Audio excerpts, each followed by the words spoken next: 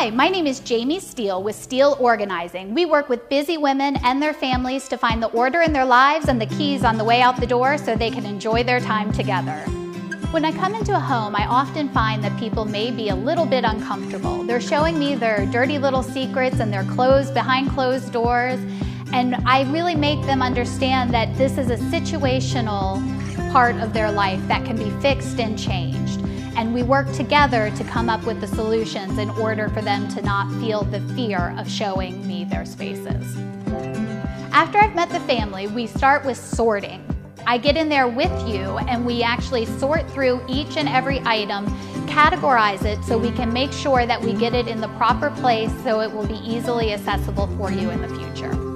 When I come in, I'm in there working with you. I'm up to my elbows in your stuff.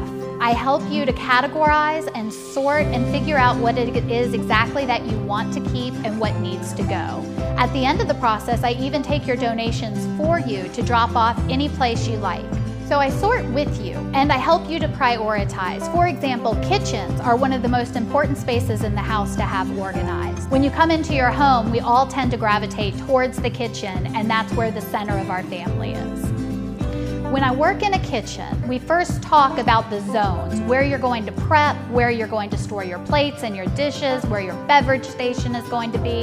Then we look at your pantry and decide really what shelves are going to hold what items.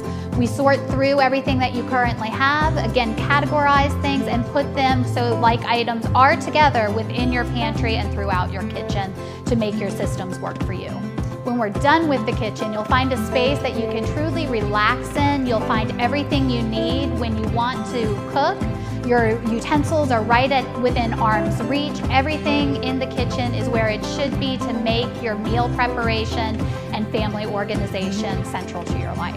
So when we finish with our main project, we'll move on to something like the kids' room. Those rooms are a disaster area. I'm sure you're all tired of stepping on those Legos that are everywhere, screaming in pain. So we start in the kids' rooms with organizing all the light toys together, creating bins and places where the children can put their items away and mommy doesn't have to do it anymore.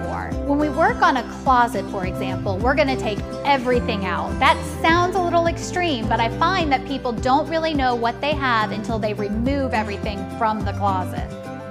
Then we're going to sort everything seasonally and then put it all back in when we decide what it is that you want to keep. As a professional organizer, I abide by the National Association of Professional Organizers Code of Ethics. What does this mean for you? This means that we come in with confidentiality and no judgment to create a customized system for you and your needs.